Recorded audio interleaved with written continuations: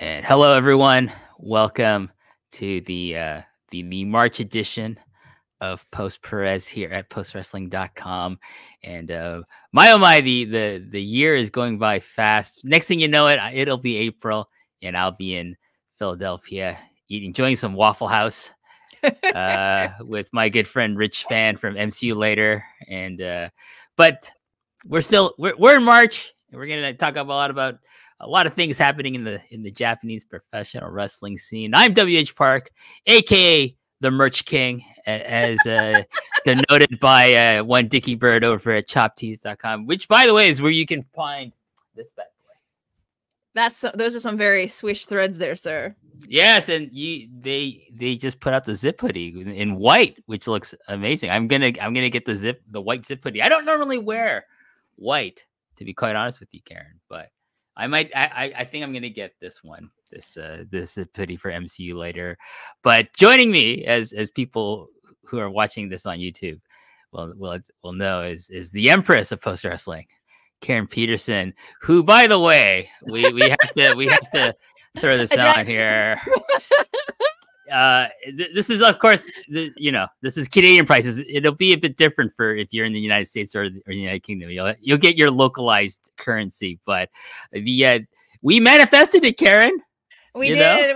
We made it happen. I actually not only have had a couple of sales from here in the United States, one has made its way all the way to England, and another one is on its way to Australia. So I am very thankful for everyone who supported me so far. Then I just have to say one thing to all my fellow Canadians: is you need to get your shit in order and start ordering some Empress merchandise, which you can find over at chop-tees.com. And Karen has her own brand. I am part of Post Wrestling, so it's under my stuff is all under Post Wrestling. But Karen has her own brand. She's very much like, our good friends over at Poison Rana and WrestleNomics and but yes, it happened, Karen. People thought I was joking. You made it happen. But you know what? You know who listened? The most important person listened, and that was Richard, my good friend Richard Avian, aka Dickie Bird, and he contacted you. He contacted you and said, "Let's make this shit happen," right?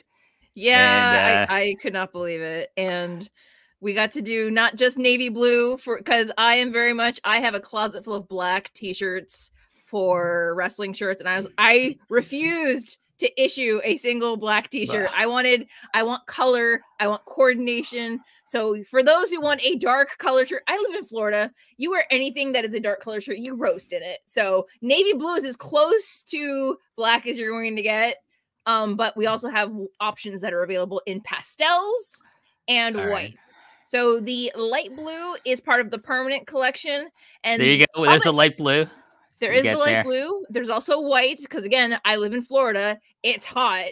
But yes, I wanted colors that would really make it stand out.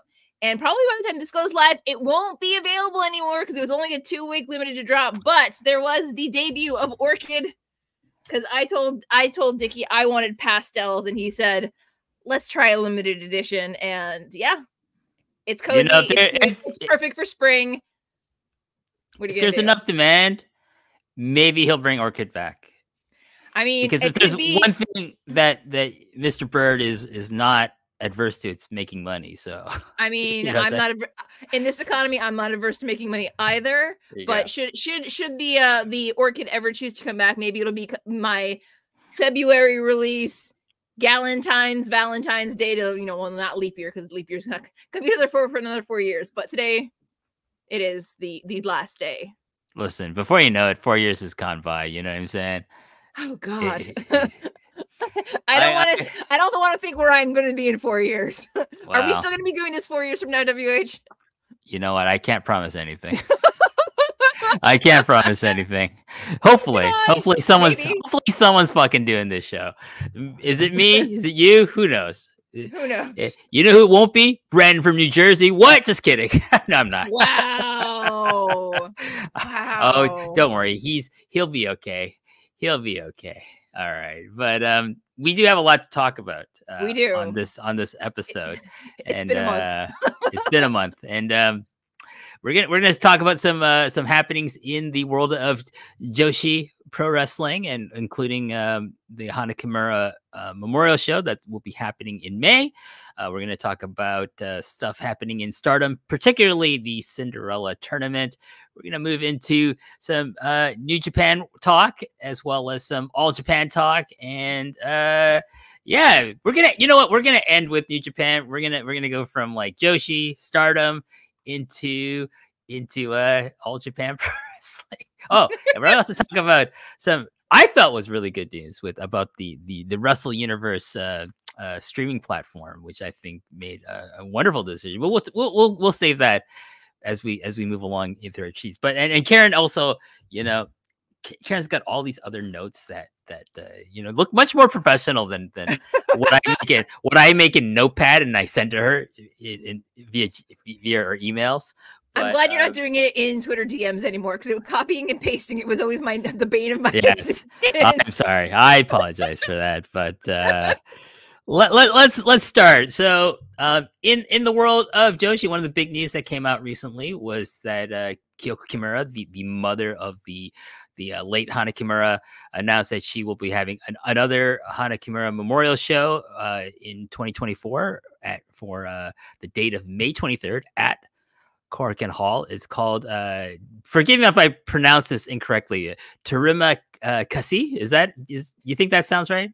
Looking at the katakana, it's a Teruma Kashi. So I don't speak Indonesian, but the katakana it's like the katakana, the Japanese version of Indonesian. So it's like 3 layers of language that I am fairly certain I'm going to pronounce it incorrectly. Well, apparently the I'll just say Teruma Kasi.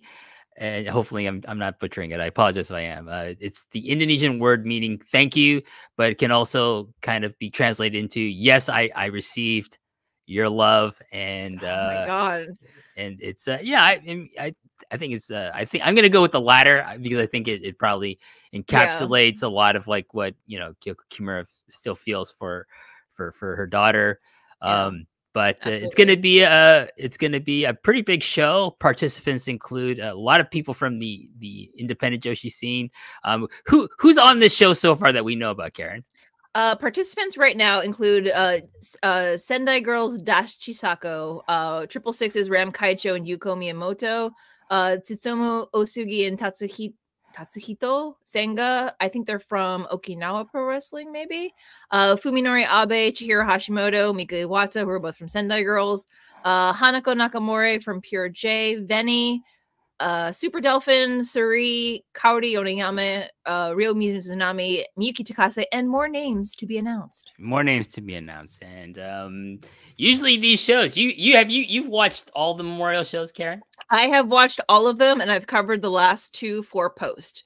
So it is kind of unfortunately my annual, I hate saying memorial, but this is how I celebrate the life and legacy of Hana Kimura every year. Is that of course. I try to pull up some matches that I knew of hers from Stardom, but I make it a point to carve out, even take a day off, and just make a day about just watching the wrestling and watching them celebrate her life and legacy. And usually it was a very short one, she was very loved by a lot of people. And usually these shows, like I've seen maybe the first one, you know, like usually most like these shows tend to be, you know, very much a celebration of her life and her love for professional wrestling, and the participants try to put on like a very fun show for the people at Korakuen Hall.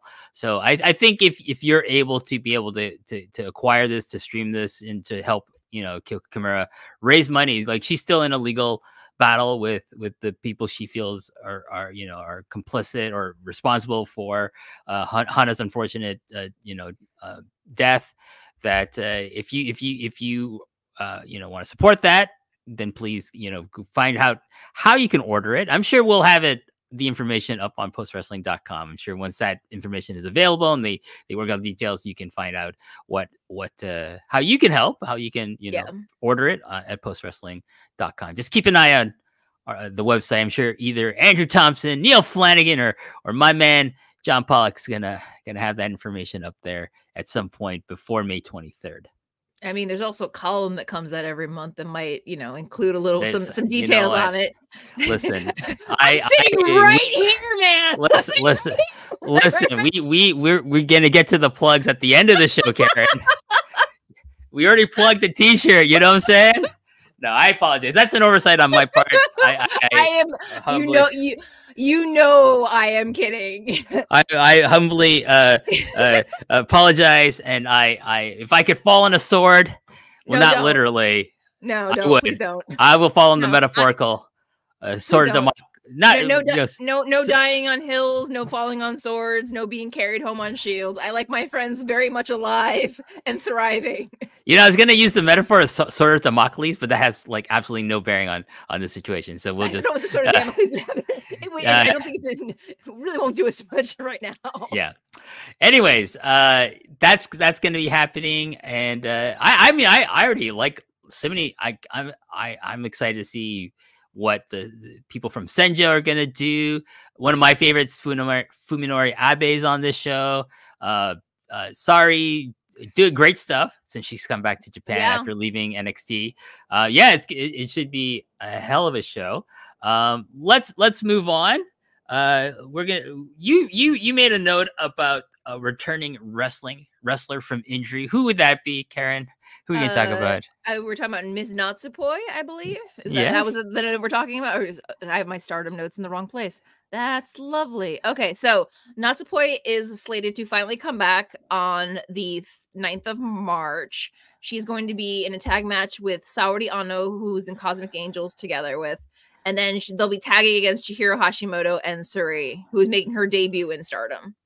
That's a hell of a tag team, Suri and Chihiro Hashimoto, because they've been rivals for a long time. Yes, and I remember watching Natsupoi's singles match against Chihiro Hashimoto a few months back, and it was really, really, really good. So I'm very curious to see how their dynamic, because Hashimoto and Suri have been trading wins and losses against each other. So it's one of those things like I'm very curious to see where this match goes from here. But yeah, Natsupoi has been out for quite some time. She was one of the multiple injuries that kind of cropped up during the 5-star or just after it. Right. And while we're talking about Natsupoi, do you think that when Rossy Ogawa finally makes his announcement of like what he's going to be doing, his new promotion, which is I think people are pretty much convinced that's the next move for him. He's going to create his own new promotion to compete with Stardom.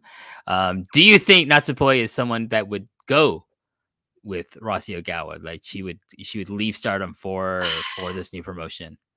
My gut tells me that Natsupoi is, because she's always been on the cusp of great things. She's always been a champion, but the only singles championship she's ever held is the high speed championship. So, and she's been in the Cinderella tournament. She's gotten far in it before. So I'm thinking she may be one of the ones who stays. Right. Even though like if say especially depending if they added time because she's been out on injury. I don't know if they do what the WWE does where they tack on time for time lost due to injury. Right. So, well, I mean, I also think like she's kind of been, she was injured because you can argue because of the schedule that Bushiroad had, her on, that she might be like, oh, I don't want to have that to happen again. I don't want to be, if they don't make changes to the schedule or how they treat or how they book this company, maybe I don't want to stay here. Maybe I have more faith in the Nogawa. Who knows? I don't have any kind of sense either way where she would go, but I'll take, I'll trust your learned opinion about Natsupoi that she's likely to stay. But we'll see, right? If she were to leave and go freelance, she could do very well. I think she could do very, very well. The hard part about Natsupoi is that she also has like different projects within Stardom, like the tag team with Tam, when they have like the singles that have been released together, like they have an album and stuff like that. So it all depends on how easy it would be to untangle herself from all the projects that she has with the company that isn't just wrestling. Right. And it's not to say like even if she stays for another year or so in Stardom that she, like when her contract is up in the new year, I do think a lot of people if Ogawa's promotion when it happens is successful, and they're like, oh shit, and like we'll see how this new management does with Stardom from Bushiroad, that people not this year but maybe next year be like, oh man, I'm gonna think about my options now. Well, it's one of those things with right now, the fiscal year is winding down. There's the rumors that, that Julia is set to leave Stardom. We don't know where she's going just yet. But because, I think Meltzer said it previously, was that like she's planning on taking time off in March. So we don't know how long into March we will see Julia in Stardom. But, March 31st comes, that's the end of the fiscal year. April 1st, that's the first page for them for the new fiscal year. So that's when the new contracts should theoretically start. Yeah. So it's one of those things where, say, a month or two from April 1st, whatever Rossi has planned launches. Come the fall time, like October, November, when the contract renewal time starts, they have to start thinking about what if they're going to resign or if they're going to stay or if they're going to leave. There could be a shift in Stardom, but it also depends on how people that are staying behind are booked. Exactly. When we'll see like who does the initial exodus from Stardom to join Rossi Ogawa. The front runner is probably arguably the biggest star in the company, next to or on par with Maya Iwatani, and that would be Julia. She seems like she's very appreciative and loyal to Rossi Ogawa. I gotta imagine maybe even Mayu is pretty loyal and appreciative to Rossi Ogawa as well. My gut tells me, because Julia was very vocal, especially in the last 6 months with the problems that they've had with Bushiroad in regards to like either people getting injured or scheduling. There's like the whole scheduling snafu that resulted in the previous president Harada like stepping down, and then the new president Okada stepping in. I could easily see, because Julia seems like she has the mindset where she's thinking long term about things. She isn't just thinking about her life in Stardom and like living in the fishbowl. Because there is a whole great wide world out there. And one of the things that I liked about her when in November of 2022, when I went to the show in Osaka, there was the Moneyball ladder match, and one Julia's appeal to winning the lottery or that ladder match was that she wanted to establish like kind of like an office or like a way for women wrestlers when they finish their wrestling career to help them find jobs. Like she's thinking about her life just beyond, not just within the ring, but what like long-term plans. And that kind of mindset could easily be someone you could either build a new promotion with a long-term plan for what's going to happen to the wrestlers after they don't want to wrestle anymore. Yeah. Other than just retiring or getting injured and having to retire, and then they just fade into existence. So I think that's the harder part for them, is that it's not like even in the dojo, like a lot of the New Japan dads are the ones that are doing a lot of the training in the dojo with the Stardom talents. It's not Stardom talents necessarily training Stardom talents all the time. Right. Which is kind of like different from what was happening before Bushiroad bought that. Yeah. Right. Correct. So we'll see. But on the topic of Stardom still, let's talk about the big tournament. It's one of their big annual events. The Cinderella tournament begins March 9th and will last about 11 days, and it ends on March 20th. And you have, not only do we have a list of the participants, Karen, you went out and you have the brackets for this. Literally, when you said that we had to like push back our recording, I was like, quick, I'm gonna knock this out real quick. So I'm gonna go through the first round matchups. Yeah. And then who the winners of those respective matchups will meet in the second round, because like there's like 8 women who have a bye in the first round. Right. Yeah. And I'm going to go over notable omissions, because I think a lot of people will be surprised at the list of people that were left out of this year's tournament, as opposed to previous years where they literally shoehorn every single body possible into the tournament. So on March 9th, it's the opening day. First round, you're going to have Hanan versus Hanako. And the winner of that will face Mirai. And Mirai is the 2022 and 2023. She's the defending Cinderella tournament champion. Then you have Starlight Kid versus Yuzuki. And that winner the next day will face Suzuki. Saki Kashima versus Saya Ida. That winner will face the high-speed champion Mei Seira.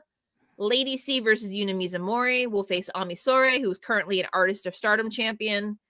Kurara Sayaka versus Natsuko Tora. That winner will face Azumi. So good luck to whoever wins that one. It's probably gonna be Natsuko. Then Miyu Amasaki versus Ranna Yagami. There's like so many new names that I'm not used to saying just yet. That person will face Mai Sakurai. Xena has come back from, I think she's from Australia. She's back in Stardom again for her next tour. And she will be facing a returning Momo Kogo, who was also out for injury, but she's finally back. And that winner will face Waka Tsukiyama, because Tsukiyama was previously a semifinalist. And then Koguma versus Ruaka will face Hazuki on the 16th. So the first 4 matchups will be on the 10th. The last 4 will be on the 16th. Now, the notable admissions. There are 3 previous tournament winners who are not on this list. You've got Momo Watanabe from 2018, Julia, who was the 2020 champion, but also the strong women's champion. We'll get to that in a second. And then Saya Kamitani, who won in 2021. And of course, my Iwatani, I think, won the very, very, very, very first one, like years ago. But Kamitani is also is half of the Goddesses of Stardom champions. Now, current champions that aren't included in the tournament, which is weird because usually they are. So I think it's good that they're actually sitting it out, because that means that we could set up whatever pay-per-view happens after the Cinderella tournament where people can start challenging all of these other people. Arena has a Future of Stardom championship defense on the 9th against a Miran from Women's Wrestling Diana. Shuri is sitting it out. She's never won the Cinderella tournament, but she's a 5-star tournament champion. And also she's the current Artist of Stardom champion with Ami and Mirai, who are in the tournament, or not in the tournament. Yes, in the tournament. Saori Ano is the Wonder of Stardom champion. She will have the tag match with Natsupoi on that day. Maika is the World of Stardom champion. She's sitting out. Mayu Iwatani is the IWGP Women's champion. She's sitting out. And then people who were omitted, Mina Shirakawa, which I found very surprising, but she is slated for Windy City Riot. So it is possible that she could challenge the winner of Julia versus Stephanie Vaquer, which is scheduled for the 10th. Tam Nakano, who is back. Natsupoi has her return match. Hina, the twin of Arena, but she's also still in high school, so she probably has, like, even though most of the tournament is on the weekends, the finals are on a school day, so I don't think she wants to miss school. And Tekla might still be out on medical. So that's everything that's going on right now. On the 9th, along with Natsupoi's return match, there is a 6-woman New Japan Strong preview match with Julia, Shuri, and Konami tagging against Stephanie Vaquer with Momo Watanabe and Fukigen Death. As I said before, Rena's defending her Future of Stardom championship. And then all 8 women who have buys in the first round are having an 8-way battle. And then on the 10th, Julia will meet Stephanie Vaquer, who won at Battle in the Valley, became the #1 contender. So, predictions on the winners and what their wish will be. Yes. Go ahead. Based on who's in the pool, who are you leaning towards? I'm gonna go with Hazuki, because I think she really needs to be pushed to the forefront. Yes. She is such she's a natural Stardom talent. She came through their dojo system. She left. She's got a great story. She's comes back. She's primarily been in the tag division with Koguma, with some flourishes in the singles division. But I think if she wins the Cinderella tournament, then it's a nice feather in the cap, and she then gets her wish along with the dress that the winners get. They don't get a glass slipper though. I don't. They get a glass slipper trophy. Yeah, but they should actually get real glass slippers too. You know how uncomfortable high heels are, let alone ones that are like either that are like pseudo like plasticky glass. No, that's how people get hurt, man. Fair enough. But I would imagine that she would she'll challenge for either the white belt or the red belt. I don't know if it's her time to be the red belt champion. I think there's like other storylines going on there, but I think her and Sariano can have a great match for the white belt. And I can see, like, you know what, Hazuki with that white belt would have a great run. It would really propel her to the top of the roster, to top of the card. So I really think it's her time to get the push. So I'm going to go with Hazuki. Option A was Hazuki for me. But for your consideration, Azumi. I feel like Azumi is long overdue for a singles push. That like she was in the high speed division for a very long time. She's won other tournaments. She's done very well against a lot of other people, but I feel like she's been with the company long enough because she started when she was like 11 10 or 11, like when she was in middle school. I think she could not only win the tournament, but also become the next World of Stardom champ or Wonder of Stardom champion. I actually have Hazuki earmarked for the 5-star Grand Prix winner. Okay, fair enough. I feel like Hazuki could bypass she could be one of the ones that could actually bypass, or if she were to have a singles title, she could go the New Japan Strong route and then go towards the World of Stardom championship, if that makes sense. I don't feel like I don't necessarily feel like Hazuki's been around long enough that I don't think she necessarily needs it. But again, we haven't seen her have a singles run in a very, very, very long time. So again, either would be fine for me. I mean, with, you mentioned Azumi, then you also have to talk about Starlight Kid, because they're generation mates. She just had a challenge against Sauriano for the championship. So in my dream booking at Grand Queendom at the end of the year, it's Azumi versus Starlight Kid for the white belt. For the white belt. So I'm gonna go with like I need to get there.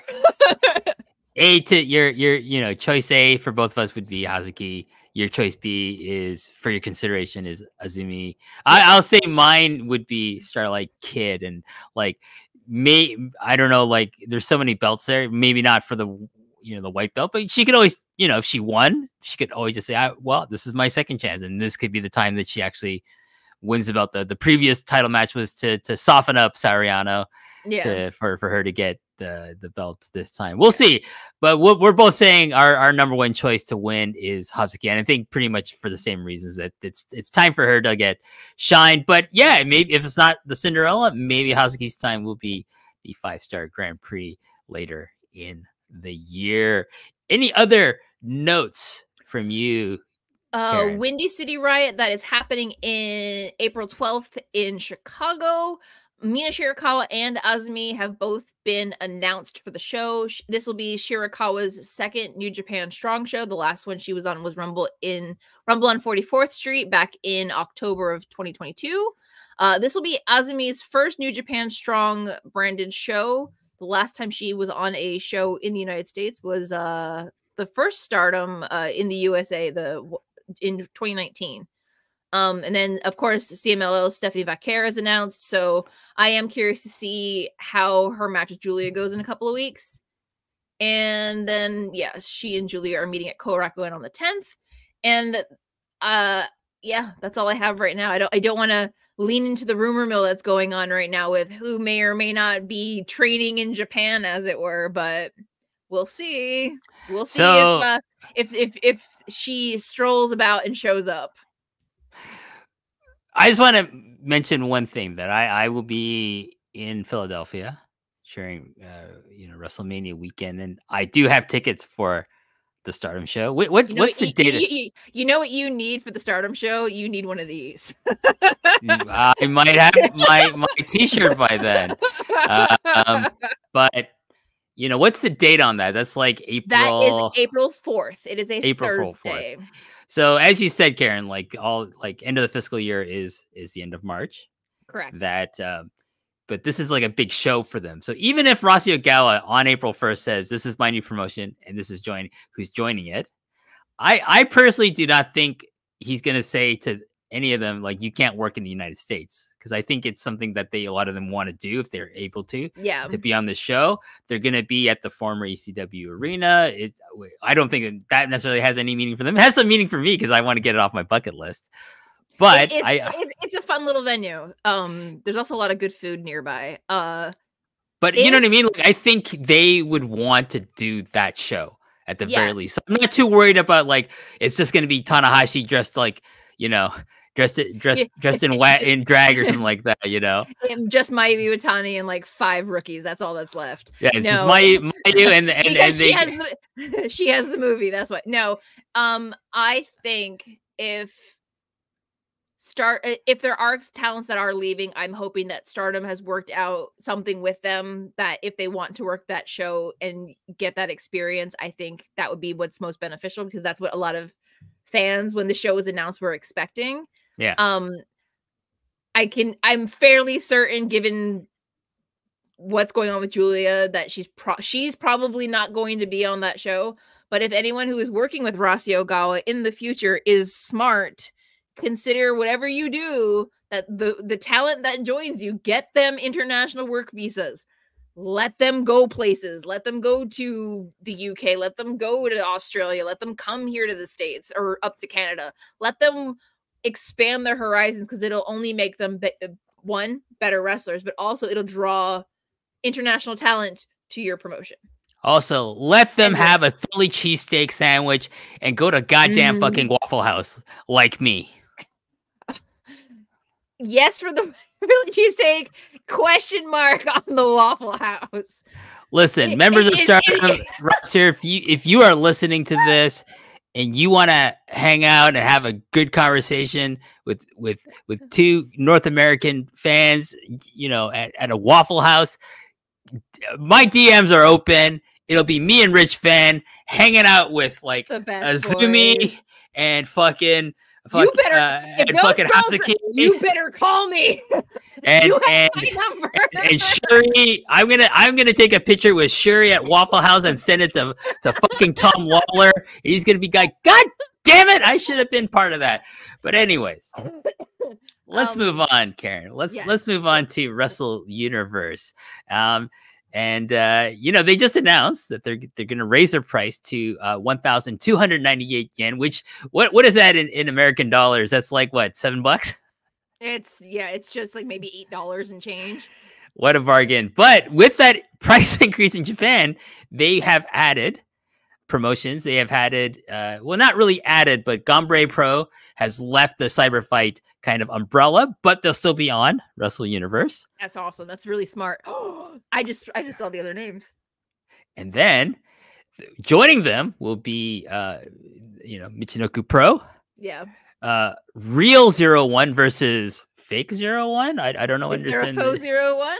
Well, there's the one Steve Carino used to run in the United States, which I never really considered to be Real 01. If he's listening to this, he's probably like, whatever. That's the WH Park annotated version. That's not the actual name of the promotion, right? It's not Real 01. That's your version of it in the notes. No, it says in fucking in fucking, they call it Real 01, and like I'm like, what the versus what? It was like, it used to be 01 Max and fucking Pro Wrestling 01 and 01. I don't know if you know the history of 01, Karen. I can't say that I do. It is one of the weirdest promotion creations. I'll just give you a little brief synopsis here. So basically, in the late 90s, Shinya Hashimoto, who is one of the 3 Musketeers of New Japan Pro Wrestling, he decided, well, we're gonna try to create the UWFI New Japan feud again. I'm gonna create my own splinter promotion, and then take some people from New Japan, including Shinjiro Otani, Tatsuhito Takaiwa,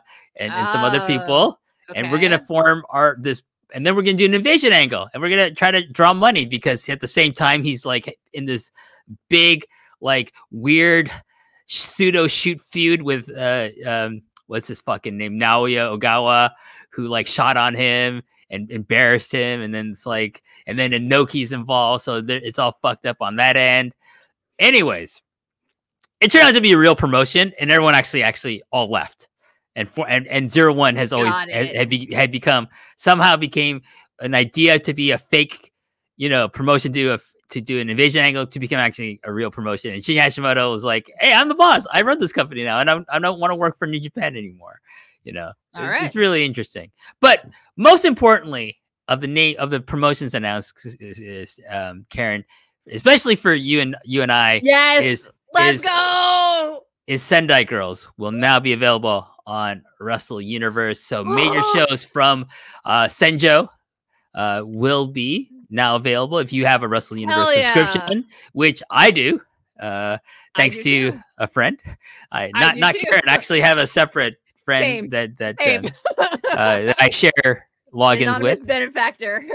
And I'm not going to say that person's name because I don't want Wrestle Universe people like, I'm going to find this fucking person and cancel their subscription.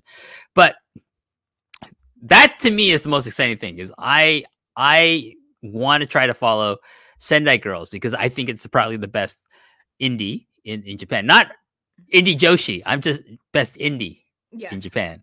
Right? That's not one of what you would call one of the majors. They are still small promotion running basically in the Sendai region. Yep. Hence their name. In northern Japan. In northern Japan. The rice fields. And like, but fuck,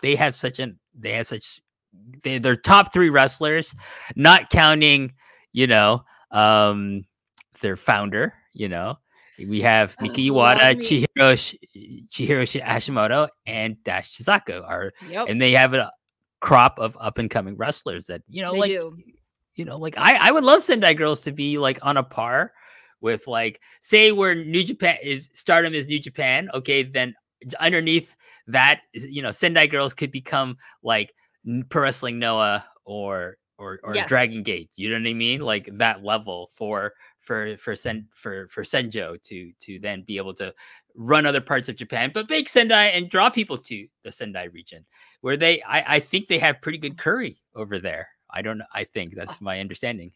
God. Oh yeah. I had some curry on the other day. I try not to look at like local food, like food places when I can't travel. Cause I'm just like, oh my gosh, all their food sounds so good. And it's, especially because they're in a agricultural area and they're very well known for their rice where they're at. So I'm just like, oh, I just want a really good bowl of rice right now.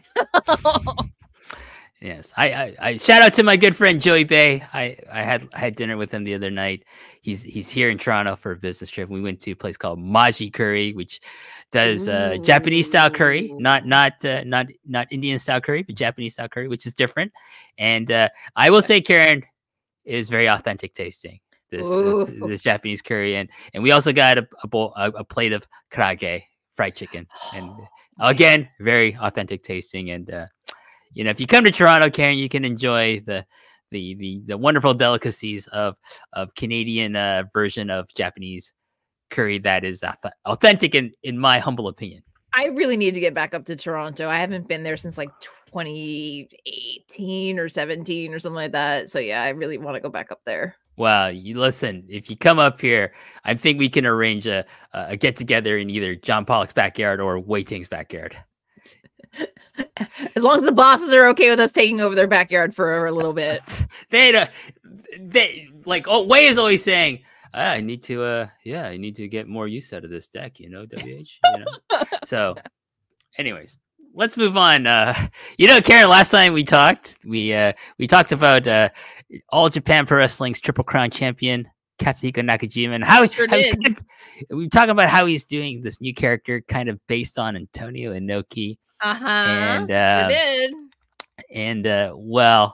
He, just as a quick note though, he did retain his Triple Crown in a defense against giant twin Jun Saito, filling in for his injured brother Rei Saito because his brother hurt his arm, but Jun was not able to lift the Triple Crown from Nakajima. But someone who did lift something from Nakajima was the family of the late Antonio Inoki and the kind of the company representing that brand, the IGF, which used to stand for Inoki Genome Federation, and now it stands for Inoki Genki Factory, which is a kind of, it's a cute little title because if you know if you speak Japanese, you'll know that Genki means like cheerful, healthy, energetic. cheerful.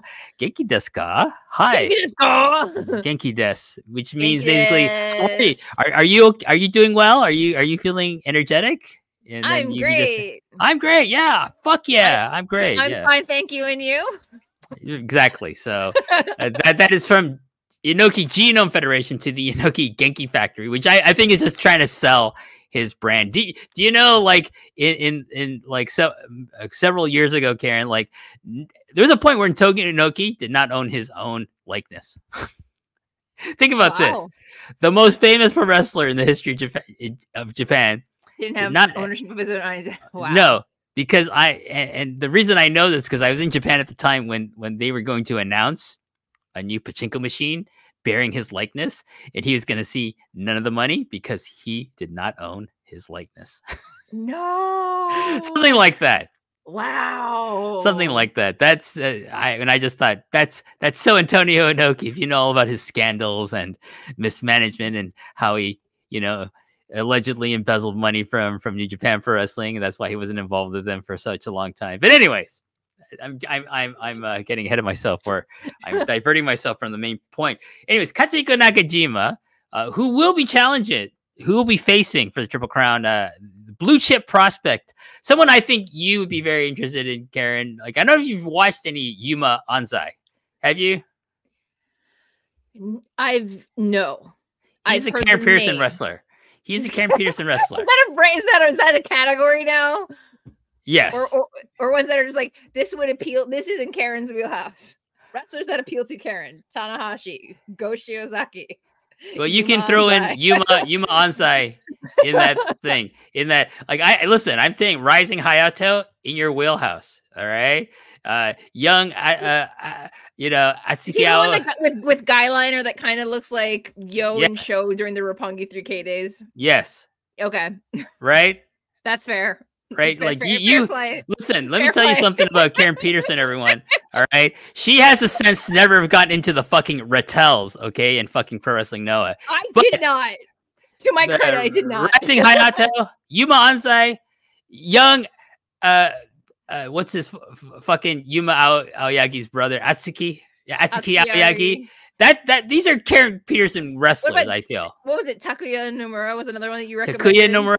He's such a cherub faced little cute boy who likes to kick people. Yes.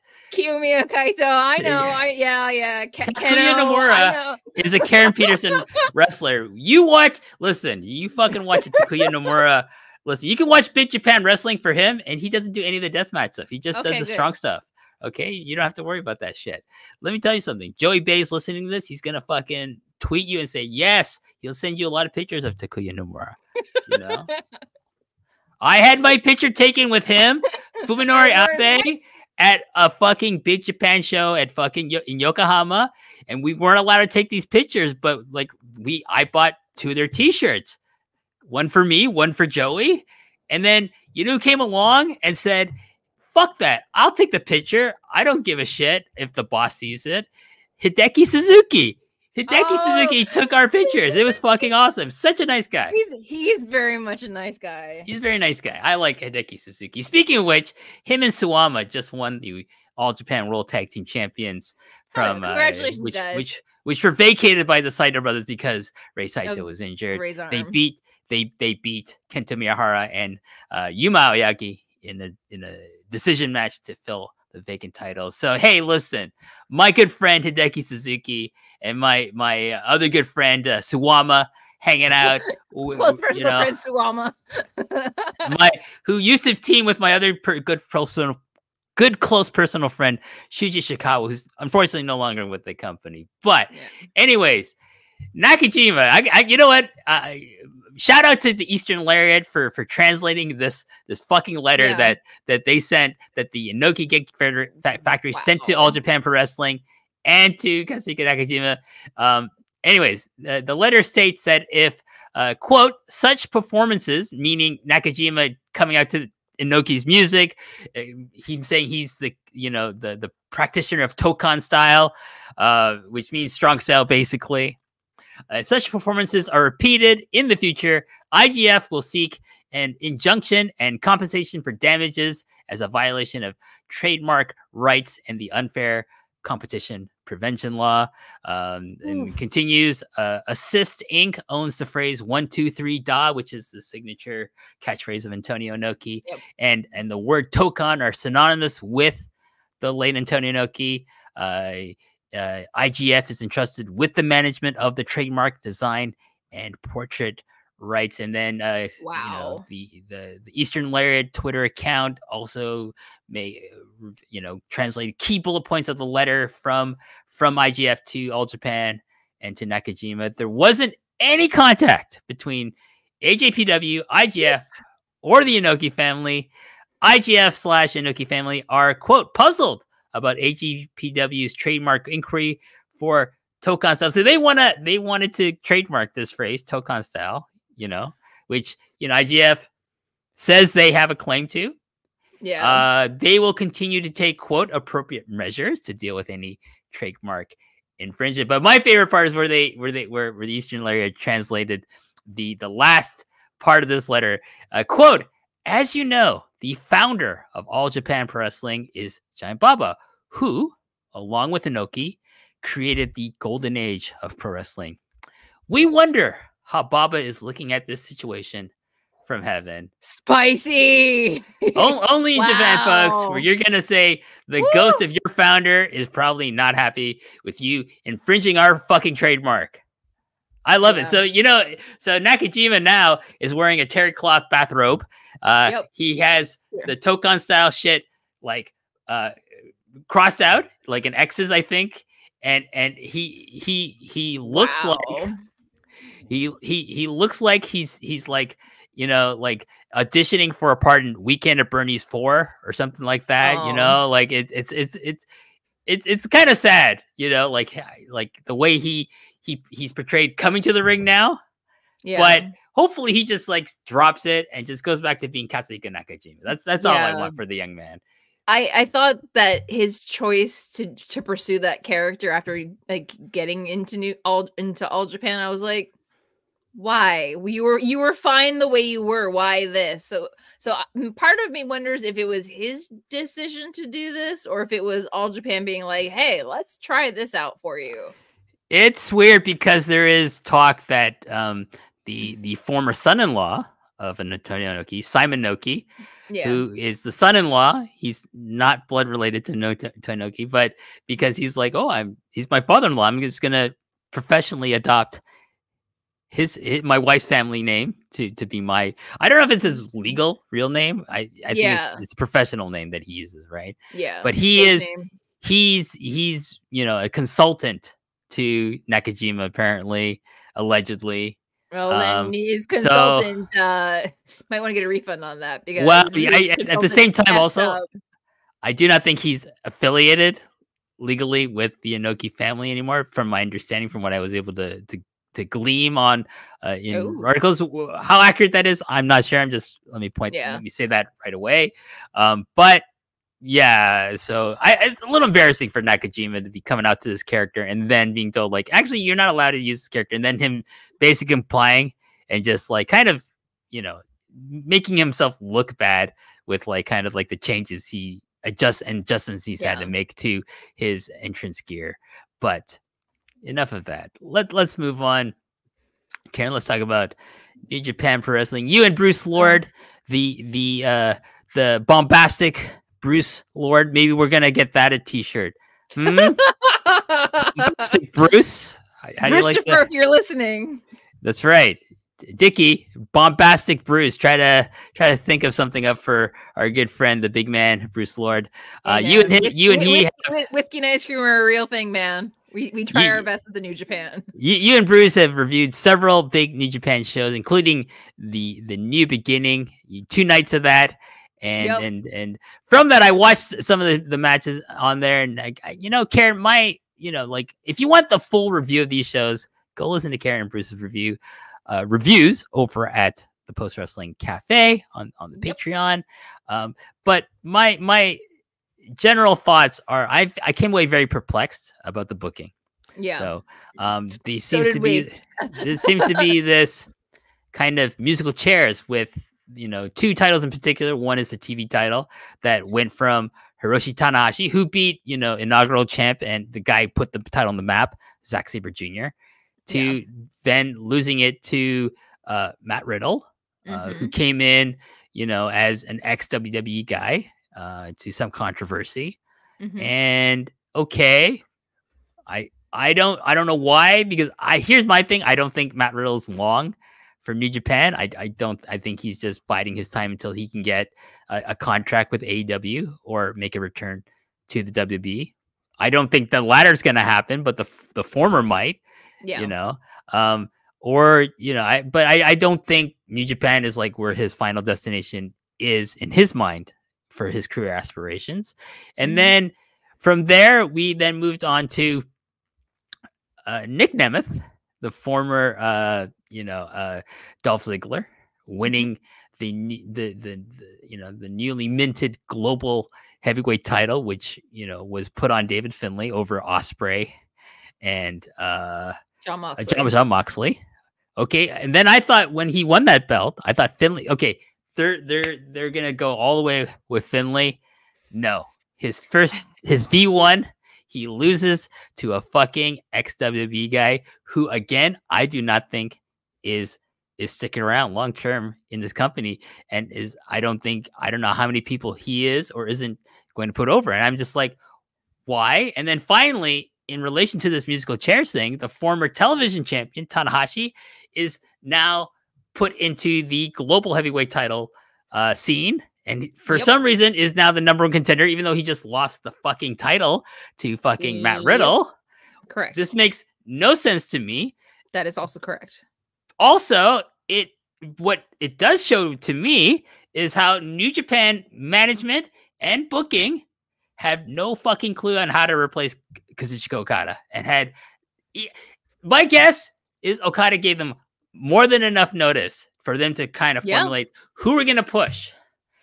You know who we're going to push? The guy who's fucking injured, who's like the only star outside of Naito that we actually fucking have, you know, because you know who's gone? Okada's gone. You know who's fucking left? Nakamura left, right? You know who's leaving? Fucking Ospreay left. So they have no idea. Let's move into our second big, instead of like just trying to push the guy that they wanted to fucking push, they put on an ex-WWE guy who's not sticking around, who's now going to be challenged by Tanahashi. That's who I'm talking about. Who's like, I'm sorry, I love Tanahashi and I always will, but his time is done. He's not the guy you put the rocket on. I'm sorry. No. You know who? Yoda Tsuji? Yes. He's right there. He's right there. He's Jeff right Cobb? There. Yes. He's right there. He's right there. You know what I mean? Great O'Con. Right there. Right there. David Finlay was doing fine. And he was right there. I thought he was the project. He's not the project, because at the end of the day, these like New Japan can say we're the number 2 company in the world. Well, they're not. They're 3 now in the world after AEW. Okay. Yeah. But you know, they can say all this we want to be a global leader. We want to, you know, we want to stand on. They're marks. They're marks for people who work for fucking WWE, even the fucking mid-carders. And that's what Dolph Ziggler was. He's a fucking mid-carder. Fucking Matt Riddle is a fucking mid-carder. And you put 2 titles that were established, one you're trying to establish on a younger guy that you hope is going to stick around. If I'm David Finlay, I'm like, yeah, I don't know if I'm sticking around. They're going to just put me over for this guy who's got like another 5-7 years left in his career, and I got like 20 more in my tank and then a guy who, you know, like, you know, he left under really, you know, embarrassing circumstances from the WB, you know, and like, and I don't think the recent interview he just did with Ariel Helwani did him any favors. Nope. And so, yeah, I'm like, for what? For like, do you think these people are going to make a difference in your business globally? They're not. They're not going to make any fucking difference in your business, like in Japan or in the United States, because no one gives a shit to pay an extra $40 fucking to buy a ticket to see Matt Riddle or fucking Nick Nemeth. Okay. that's just my opinion. That's me on my soapbox here. I don't understand why you fucking push Shota Umino, fucking Yota Tsuji, Yuya Uemura, who just lost his hair, sadly. But I think it's probably a good move for him to not have that much hair anymore. That's my opinion, Karen. But it was such good hair, though. It was he had really good hair, man. Yeah, but Yota Tsuji looks better with longer hair. Yes, okay? that was the consensus that Bruce and I came up with, is that if one of them had to lose it, Yuya could stand to lose the hair. Tsuji, we're not so sure. And his brother on Monarch Legacy of Monsters as the bartender of a secret bar in Tokyo. But anyways, and Shota Tsuji in this house. But yeah, that's my point, right? It's because, you know, we were wondering what New Japan would be, what direction they would go in to figure out who they are without Okada. And they've had opportunity after opportunity after opportunity. When that interview with Sports Illustrated came out back in November that was suggesting that Okada might leave, that was the time they needed to start thinking about finally pulling the trigger on all these people. When they did it with Finlay, I was like, finally, Finlay has been there long enough and he has worked hard enough for people to keep coming in and pushing him down further and further down the card. He should not have lost. I mean, if I had to pick one of the two of those matches to lose, I would have rather Evil lose the belt to Umino. That was the move. Not putting the belt on Matt Riddle, not putting the belt on Nick Nemeth. If I had to pick between Nick Nemeth and Matt Riddle, fine, put the belt on Nick. But then what are you doing with David Finlay? Is David Finlay going to win the New Japan Cup? If he doesn't win the New Japan Cup and challenge Naito, what are we doing? Because you just unraveled everything you did with the last 6 months since he became the leader of the Bullet Club. He has to, if he's okay, he's in the New Japan Cup, then yeah, he should win it. He should run the board. He should beat everyone that he's put in his bracket. And then if he challenges Naito, guess what? He should fucking beat Naito for that belt. That's what I'm saying. But that's what needs to happen. If him losing this new belt that they made this whole big deal about, if it is to mean anything, they need to do something very big with David Finlay. And by that same token, like with David Finlay, if you put the belt on him and make him a strong champion, okay, then this is how you build up Shota. This is how you build up Tsuji, Yuya. And you know what? Fuck it. Just fucking get Narendra out of this House of Torture bullshit and make him a fucking wrestler again. Yeah. Get them both out. Also, I want to make this point, like Adam Summers of the Big Audio Nightmare over at the Wrestling Observer, he was on Twitter and he made a great point, and I want to reiterate that Adam made this point of comparing current New Japan Pro Wrestling to 2000s Pro Wrestling Noah, where they refused to see the 2 stars that were in front of them because they were juniors, but they were the most popular wrestlers and the fans would have gotten used to it. And they eventually made them heavyweights, and that's Naomi Marufuji and Kenta. They had these 2 guys, along with Morishima, to be the guys who should have replaced Kenta Kobashi, Mitsuharu Misawa, and Akira Taue, and even Jun Akiyama, along with Go Shiozaki, who was in the company at the same time. Okay, but they refused to, like, they put the belt on Marufuji, they took it off of him, his V1. Bullshit. And I was watching that in real life, in real time, and I was just like, this bullshit. They should have just kept stuck with Marufuji. But, you know, there's a lot of reasons, for economic reasons, why, you know, they didn't. But this is, to me, similar in the sense that now we're going to talk about 2 guys who should be heavyweights now. And that's Desperado. And that's Hiromu Takahashi. These guys should be moved up. And some people have gone on Twitter and social media, Karen, they say, well, they don't want to be heavyweights. And I say to that, fuck them. If I'm management, if I'm thinking these 2 guys are fucked, they're so popular, they're veterans, they can easily be, they're big enough. They don't really have to make any kind of size adjustment, put on extra weight really to be heavyweights. I don't care if Desperado says to me, I don't want to be a heavyweight, I want to stay junior. No, I don't care. We're going to push you as a heavyweight and you're going to fucking like it. I say the same thing to Hiromu Takahashi. No, I don't. I like to be junior for the rest of my career. No, fuck you. You're going to be a heavyweight. I don't care what they want. If I think it's a better business move, fucking make them heavyweights and push them. I guarantee you, once the money starts rolling in, they're like, fuck, the grass is really greener on the fucking heavyweight side. They're going to be perfectly fine being fucking heavyweights. Like, literally, you could make, if they don't want to go full heavyweight, put them in the never division. Let them fight over that belt. Let it be somebody else besides Evil who doesn't like. I am so incensed right now about what they are doing, because if the longer that Hiromu and Desperado stay in the junior division, I know they are great junior heavyweights. They have great matches. They are your safe pick, your Naito and Okada. Whenever you need them to do something, they will come in, they will come through, they will do whatever they have to. However, you have not built up anybody else in the junior division. No, you've taken away from the junior division with Roppongi 3K. Well, yeah. There's what they've done to show. The Watto is the defending Best of Super Juniors champion, and he just had knee surgery. Robbie Eagles is stuck in Australia. They're not bringing him over, and I don't know why. TJP might be going heavyweight all of a sudden. We don't know what's going on with that. Uemura and Ren Narita came back from excursion and are both heavyweights now. Like, what are you doing to your junior division? Like, Ishimori doesn't need a 15th reign with the IWGP Junior Heavyweight Championship. I love Ishimori. I know he is a on the shorter side. He's a small king. We love a small king. But some of these guys need to do something different. I need them to, if they're like, when Hiromu was in the New Japan Cup that during the pandemic, he got all the way to Okada and people were thinking he was going to win it. Why is it so far out of the realm of possibility for him or Desperado to be heavyweights? That's what I don't understand. It's not. They are so wildly popular and so beloved that people won't care. No one cares. It's wrestling. No one fucking cares. Okay? No one cares. They're big enough in terms of like just physicality. They're big enough. Also, their charisma eclipses so many other people in the heavyweight division that you listen.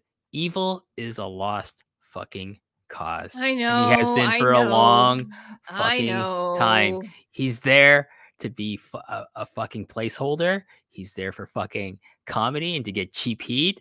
And by the way, it doesn't fucking work because no one fucking likes it. Okay, It's all go away heat. You can't convince me otherwise. And then you got these two guys who the fucking fans love.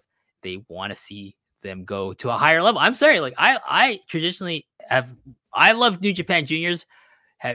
For a long time, I placed them above the heavyweights for a long time because it had Liger, Otani Kanemoto, and Eddie was as Black Tiger. Okay, but like even I know like that's not where people should stay. They should become heavyweights. And if you want your favorites juniors to become like legit massive mega superstars, they're superstars in the junior division, but to become like Okada level and Naito level, Tanahashi they have to move up. You gotta go up, and you should want that for these guys. I want everyone to succeed. Don't give me this. Oh, but they don't want to move. Fuck that. I don't care. I, as a fan, want them to move up. Yeah. I don't care about their happiness. I want to see them fucking fight, have good fucking matches, and try to elevate the business of this company that I want to start liking again. Yeah. You know? The junior division, as much as I love them in it, it will not thrive so long as they are still in it. I want Doki to win Best of the Super Juniors. I want someone to knock some sense into Show and make him Show Tanaka. I want Yo to get his shit together. They have, as long as they rely on Desperado and Hiromu at this point, they're nothing but a crutch to the division, because the division will never thrive or grow or do anything more as long as they are always leaning on those two guys to be the ones to give it legitimacy. Yeah. And anyways, we'll move on from there, but that's just how, like, let's stop making band-aids with fucking ex fucking WWE guys, ex fucking TNA, ex fucking AW people coming in as like your band-aids. That's exactly what they are. No, you need to get the fucking cure, and that's the young lions that you have. That's people who need to be elevated from bottom of the card to the mid card to upper mid card to the main event. Okay, that's how fucking wrestling works, and it doesn't work when you say we're gonna delay the push we have for these guys for some fucking band-aids from some fucking placeholders, which is what these two are. And the other thing is that you wonder why people leave. if you keep constantly like you make a whole big deal about these homegrown talents and how they're the future of the company and they're the future of the company, but every opportunity you get, you yank out the carpet out from underneath them, and then you bring somebody else that jumps the queue entirely because you want a quick showcase. You can't sit there after the eighth time it happens and wonder why people keep leaving. It's not the talent's fault anymore. You are failing them. You're setting them up for failure. Before, Karen, like, a Japanese wrestler gets some success in the United States, it's like, no, I'm going to go back to Japan because that's where I want to make my name. It's where I'll be pushed higher. Well, guess what? Thanks to, Asuka, thanks to Io Shirai, aka Io Sky, thanks to Shinsuke Nakamura, people in Japan, wrestlers in Japan, they're not thinking, shit, maybe New Japan's going to be my destination. Maybe New Japan, All Japan, Pro Wrestling Noah, Dragon Gate, Stardom, whatever, is my journey to America, to AEW. It becomes a chapter in your journey. It isn't your final destination. And they also just have to look at the aforementioned people. Takeshita in AEW, like it's why is he not champion yet? Why? Well, I mean, that's just Tony, right? That's just Tony not being a very good booker. Yeah, I said it. Anyways, but you know what I mean? Like, yeah. Kishimoto made this comment. He's like, yeah, I can see like New Japan's a fucking like stepping stone for the top people in Japanese wrestling to go, like Okada to go to the WWE or AEW. Like Nakamura, like he's just looking. I think he's basically using Asuka and Shinsuke Nakamura as his best examples of that theory. That like the trend is now towards like people in Europe and now Japan and even in Mexico to like shit. Fuck, I want to work in the WWE because that's where you're gonna make the most money potentially anywhere else. That even like AW, but like it depends. Like you have to, you have to make your name in Japan as a top main event draw there. But then like, guess who's gonna come knocking the W? And the days of them like, well, it's the language barrier. American wrestling is beyond that now. Like you can still get resources available. There are resources available. Nakamura didn't need a fucking translator. His English not that great, and Okada's English way better than Nakamura's. Okay, yeah, and still Asuka is like she doesn't have to speak great English. It's all charisma, and like if you have the physical charisma, it will get you through. By the way, did you see this video on her Kana TV channel on YouTube where she visited this wrestling bar in Nagoya and the mama there? Yeah, so the mama. Yeah, the mama is a massive fan and has been a massive fan. Like Pro Wrestling Bar Diva is actually on my list because I think it's in Nagoya. It's not in the Tokyo area. So no, it's in Nagoya. Yeah. She stopped on her way from Osaka going to Tokyo or the opposite direction, but she stopped explicitly to go to this bar. And she steps in the door, and the poor mama, the lady, the bar owner, has a meltdown because she. One apparently has never met her, but was like one of her super fans. And she came in and she's all calm and collected. And the mom just like starts crying and she's like holding her. It was really sweet and wholesome. My favorite part is also the salaryman customer, just like just mind his business. Yeah, he's like says, I haven't been in this bar in like a year, and it's my first time back in a year. It's like, wow, shit, Asuka shows up, man. He lucked out. It was a fun night for everyone involved. Yeah. Go watch that on Asuka's Kana TV. Yeah, Kana-chan TV, y'all. It is, if you want to learn more about Asuka and her life in the United States, she documents it very well. Yes, she's a big gamer. If you see her in public, leave her alone. Don't be weird. She likes driving her. I think she drives a very nice expensive SUV. She likes driving that. I think I believe it is either a Lexus or a Mercedes. It's one of those. Wow. It's something a WWE wrestler with a degree of success can afford. In her defense, she's earned it. Oh yeah. She's making good bank, and fuck it, she deserves it. That's why part of me still hopes Okada goes there because he will be paid so well. again, everyone's saying like they think it's AW. Okay, we'll see. I know. I'm not going to say that's where I think he's going anymore. I'm just going to say that's where I hope he's going, because I think he will be utilized the best there. I just think it'll be easier on his body in the long term. They're not like they may expect great matches out of him, but they're not going to expect Okada versus Omega Okada every single night in every single. Listen, Kenny's now paying the price for those matches. I'm sorry to say, but I don't want Okada to go through the same thing. Neither do I. Especially with both Kenny and Ibushi and what they're all both going through. I don't want to see any more people going through that. If your body is breaking down, listen to your body, please. It's I know like you know your body better than anybody else, but please. It's like Rich Fan told me, Karen, is like, who's on the horn with him? Who's his best friend in America? From New Japan. It's Shinsuke Nakamura. Bro, I surf every week. They don't use me for months on end. I still got a job, and I got a pretty good fucking downside. It's pretty good over here. That's what he's telling them. He surfs on weekdays in Florida, which means the beaches are wide open, so he doesn't get bothered, which is great. Like, he gets to go surf wherever he wants and go home.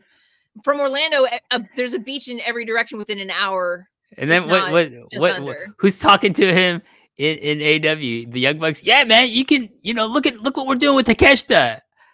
Nothing. There you go. Anyways, let's do some quick notes about things in and around New Japan.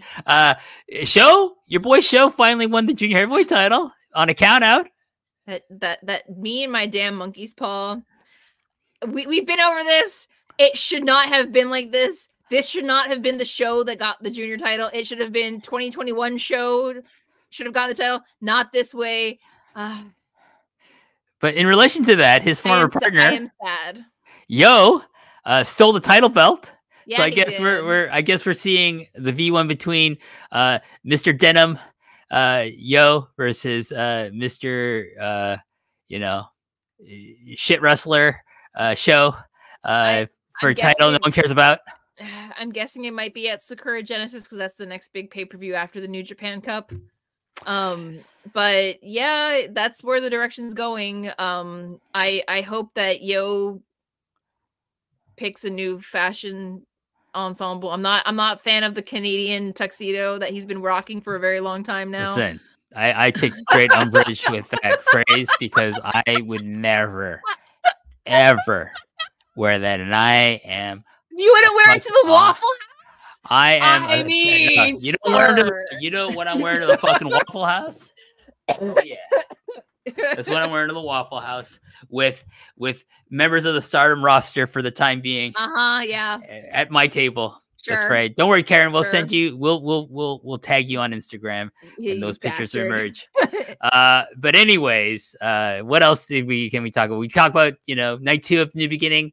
Saw the farewells of both Kazuchika Okada and Tama Tonga, who is now officially I think so. I think I read it on postwrestling.com that he is now officially WWE bound. He will be joining. Good for him. He will be joining WWE. I imagine he'll probably start off in NXT for a while and then be brought up to main roster to do who knows what. We'll see. We'll see what the future holds for Tama Tonga, what his new name will be in WWE. But also, final note, as we move into our kind of preview of the New Japan Cup, Tetsuya Naito, the current IWGP World Heavyweight title holder, defended against your boy, former champ, Sonata. Yep. And now he will face the winner of New Japan Cup. Before that, Karen, though, he's going to face Show in a match, and he said if he loses to Show, he will vacate the World Heavyweight title. So I do not think he's. I mean, like, first of all, the heavyweight champion never loses to the junior heavyweight champion. So, but I don't think he's losing. He's vacating the title before Sakura Genesis. So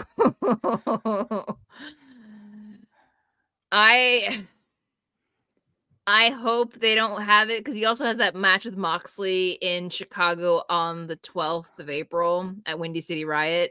I think the folks in Chicago will be pissed if Naito shows up after losing to House of Torture Shenanigans at the anniversary show and doesn't get his belt back.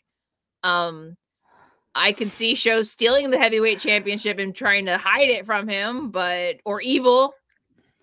But yeah, that's a thing.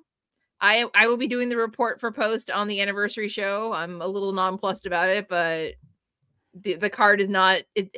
I feel like in previous years the anniversary show wasn't like the New Japan Cup wasn't woven into it. It was a standalone show, which is like a celebration of like the year ahead and the year of the past and like legacy and history, and it just feels like another house show with minus the match between Sho and Naito. Right.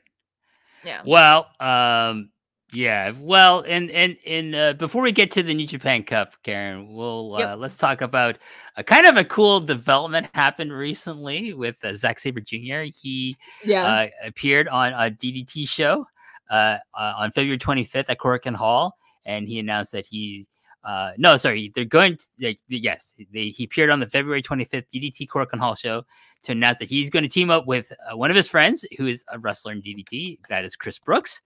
And they will team up to face the top stars of DDT, Yuki Ueno and Mao, in a tag team match that will take place at Korakuen Hall on April 7th. And I think that's really neat that he's going to go over there and hang out with his buddy Chris Brooks there.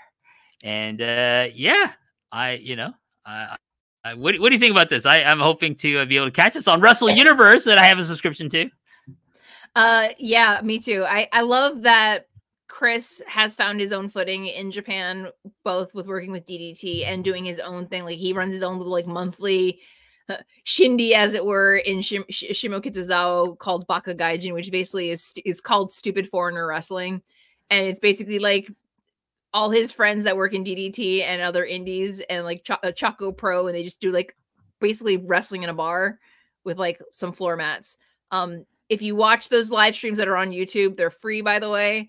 You will see friends of Chris Brooks in the audience. Not me, not a friend of Chris Brooks. I don't know him, but like other people that may work in the same company, including one Zachary Sabre Jr. Yeah, they really like the foreign guys that are in Japan, especially in that work in Tokyo regularly. They usually go out and support, which I think is so awesome because they know that. Working really hard, but forging his own path in his own way. Nice guy. I've met Chris. Yeah. Nice guy. He's lovely. I'm glad that he's found the success working for a company I think suits his philosophy of pro wrestling. And kudos to him. He came before the pandemic. He stayed instead of going back to the UK. He stayed. I think the best thing he ever did. Same thing with like Zach. Like he's very similar to Zach in that way. Like Zach stayed. He didn't decide to leave. And I think he really benefited from it. But from that, like I said, we talked about Naito. He's going to face the winner of the New Japan Cup, probably where at Sakura Genesis. Yeah, I believe it. Yes, Sakura Genesis, which is on April 6th. April 6th. So we're going to talk about what's going to happen for New Japan in March, which is basically the same thing as essentially the Cinderella tournament for Stardom. Well, New Japan has their version of the Cinderella tournament. It's called the New Japan Cup. It is running basically concurrently to this. This is so dumb, in my opinion. March 6th. It sucks for me, but March 6th to March 20th will be the New Japan Cup. And Karen, do you want to go through the at least the first round here, and then we'll talk about our predictions for who the winner would be, and and who will be the people in the finals? Let's please go ahead. Looking at the first bracket, which I believe based on your list here is the left side of the bracket. In the first round, Yoshihashi will face Kenta, with the winner advancing to face Sonata. Then Shota Umino will have his long-awaited grudge match against Jack Perry. By the way, who may or may not still be in AEW, but also making his New Japan debut. Jack Perry, you can't fucking put Hiromu or fucking Desperado as a heavyweight, but you're gonna push Jack Perry as a fucking heavyweight. Give me a break. Anyways, continue, please. Don't get me started. I'm sure this is gonna be John Pollock's favorite match of the entire tournament is Toru Yano versus Yujiro Takahashi. TJP will be making his heavyweight debut against David Finlay. That will actually be a pretty good match, which they just had at Battle in the Valley. They had a singles match that was non-title. Tangaloa versus Great-O-Khan, Ishii versus Chase Owens, and then the winner of that match will face Hiroki Goto in the second round. On the right side of the bracket, we've got Hikuleo versus Bolton Oleg, who is making his debut in the tournament. The winner of that match will face Evil. And then Callum Newman, who also could be in Best of the Super Juniors, but that's neither here nor there, versus Gabe Kidd.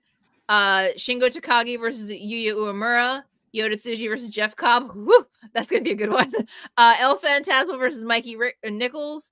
Taichi versus Ren Narita, with the winner facing Zack Sabre Jr.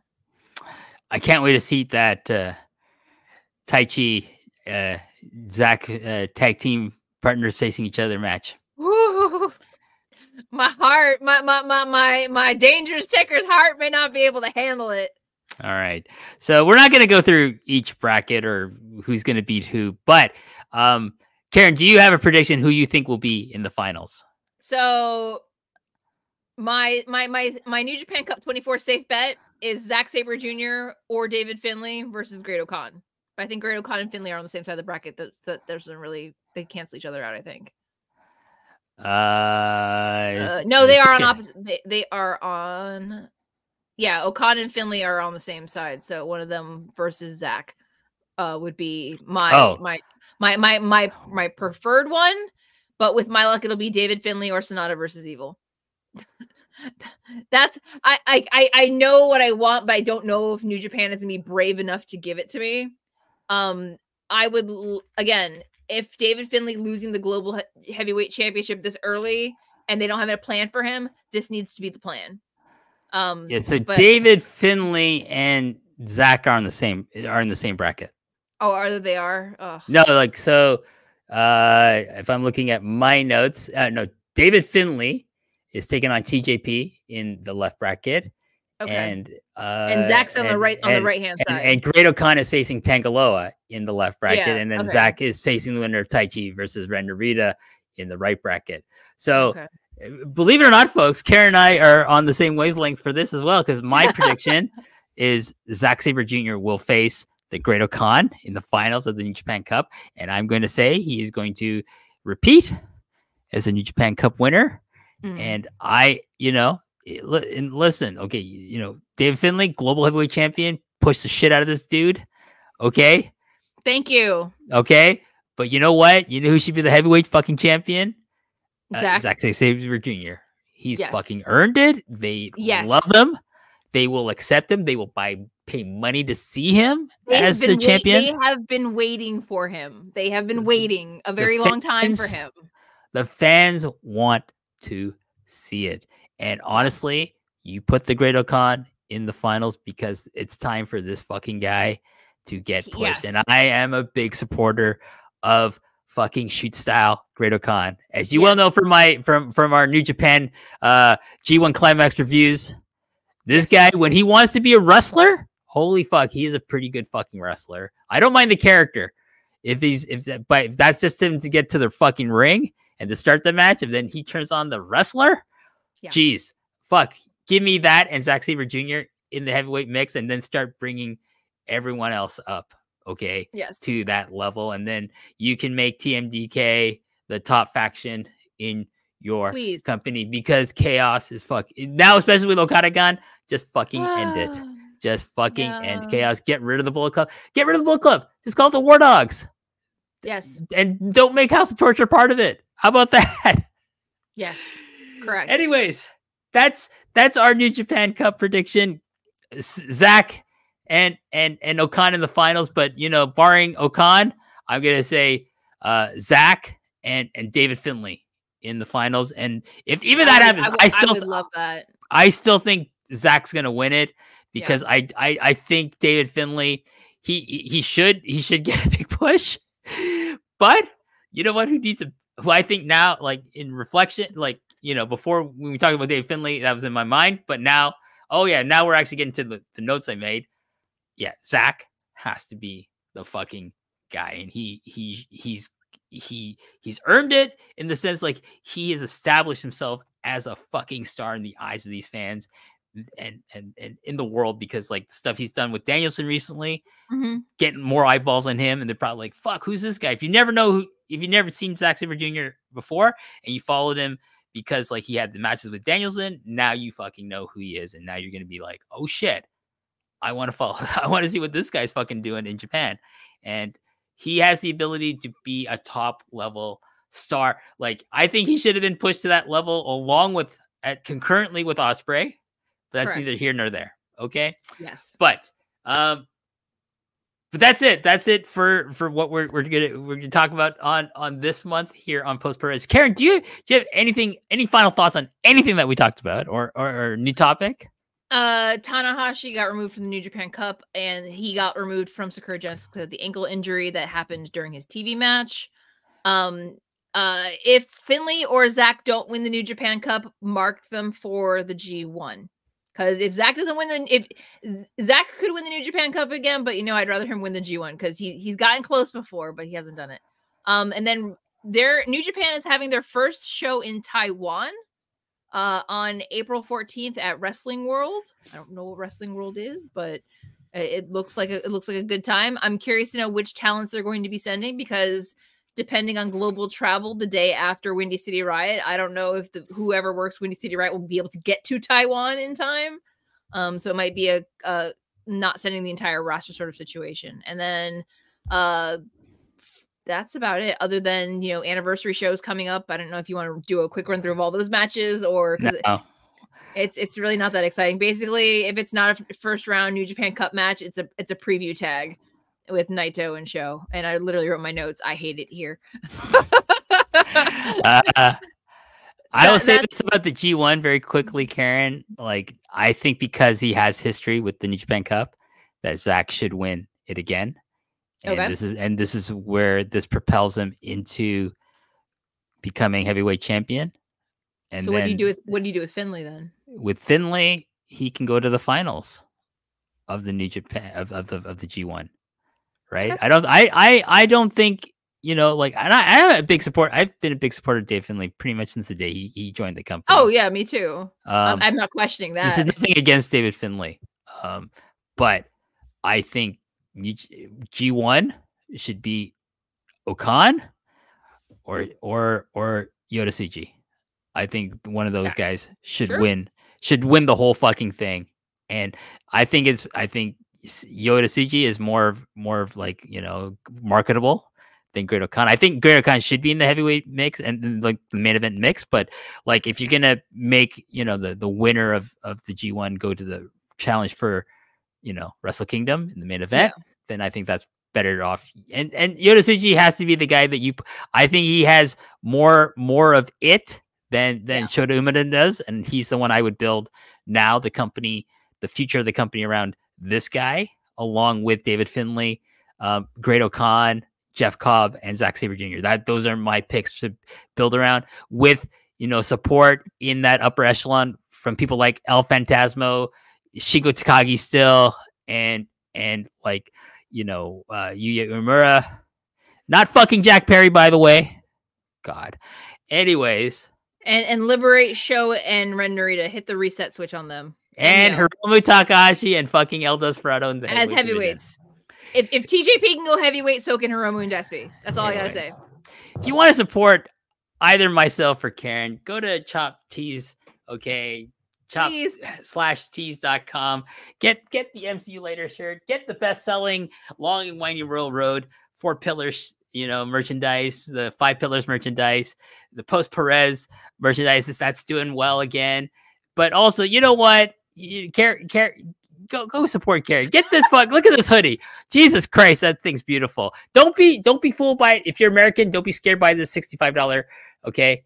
It's Canadian. Okay, but with that, you get free shipping in most countries. Okay, we love free. So if you think about shipping these days, it's pretty fucking expensive to ship something from anywhere. So you're saving on shipping, so it's included with the price of the merchandise. It's a great bargain.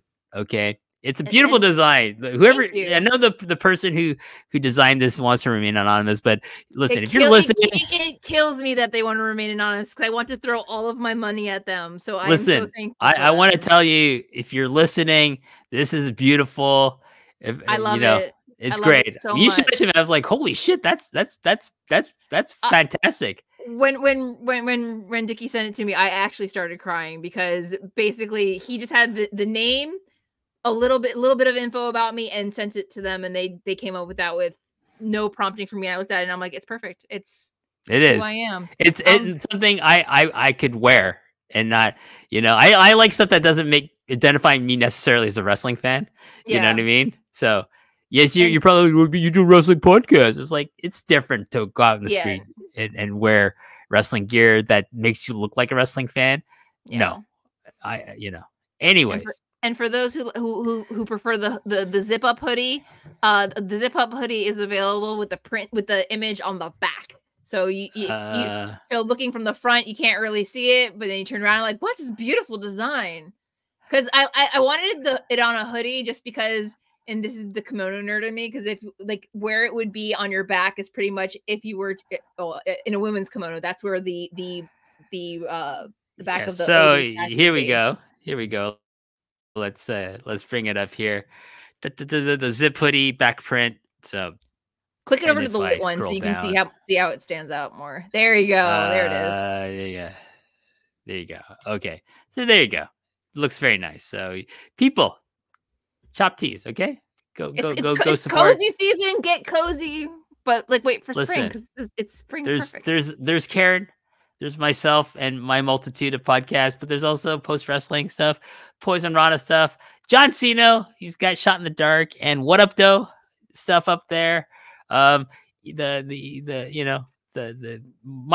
friend Martin Bushby doing Eagles Don't Hunt Flies. They got like mugs. I'm hoping for a fucking mug, Karen. Like Dickie. I want a mug too.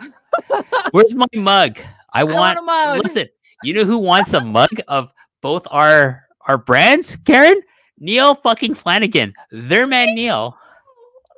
Our man he says, Neil. WH, I love coffee mugs. Where's my L and WRR coffee mug, WH? I go, fucking listen, you're in DMs with fucking Dickie.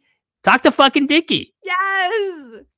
Anyways, everyone just go fucking just tweet him and fucking say, we want Empress coffee mugs. We want LNWRR post Perez MCU later coffee mugs, and it'll fucking happen. You know what I'm saying? Anyways, we're gonna wrap it up with that, with the plug of the merchandise. Which, by the way, will not be ending with this episode. We'll be plugging this fucking merchandise all the fucking time. Anyways, I want to say thank you to Karen's mom for saying hi to me. She's a big fan of me, right? You are part of her monthly crochet and knitting routine. When Post ProRes drops, she puts it on. She has her coffee with WH Park. That's right. Me, she sees all the time. She doesn't care about me. She's always like, tell WH I say hello. What's your mom's name again? Lise. Like Lise. So Lise. Yes. Like not Lisa.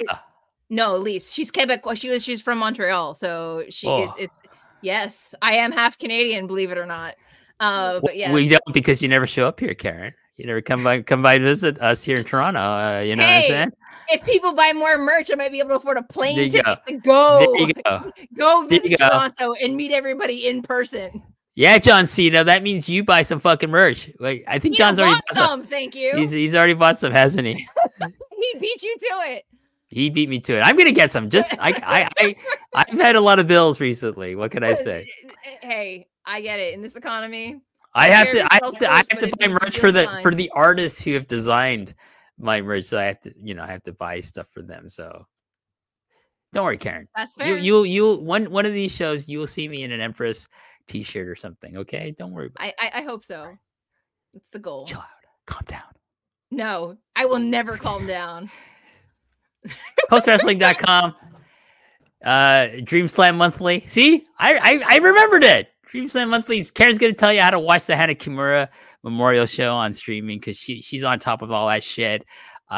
Post Perez, we'll be back actually early April, because we're gonna, post WrestleMania week. Karen and I will be talking about the Stardom show that I will have gone to live. I'll talk about Waffle House with Shuri and members of God's Eye. Yep. We'll get it. Just keep saying it's gonna happen. Maybe you'll manifest. Listen, it. We manifested this fucking merchandise, Karen. All right. Long and Winding Road. The new episode will be coming out soon with myself and another one of your favorites, Karen. John Paul Houlihan from Grapple. We'll be doing. We're doing a show. Good man. MCU later. We'll be doing. We're gonna announce something. I think Wei contacted me today, asking if I wanted to do something, review something. So we're still debating it. It's in the planning stages. So myself, Rich Fan, maybe some guests, maybe John Cena is finally gonna. Well, he's actually been on MC later. Actually, I shouldn't say finally, but something Cena might be involved with as well. So we're looking forward to announcing that. But MCU later. Like, if you missed it, just get the fucking sweater, man, or the T-shirt. Anyways, Karen, thank you so much for your time. As always, the Empress gracing us with her presence, with her fucking knowledge, fucking educating us all. I do what I can. Myself, just shit talking as usual. But anyways, we appreciate all the listeners who support us, who like still listen to us, and even though we're so angry sometimes. It's all good, because people sometimes they just want to hear people be angry on the podcast. The grumpiness is good intentioned grumpiness. We want better for these people. That's right. It's why we feel the way we feel. That's right, Desperado. Hiromu, I don't care if you want to be junior still. Fuck you. You're going to heavyweight. Anyways, for Karen Peterson, I'm WH Park, postwrestling.com. And until next time, we will say goodbye. Bye.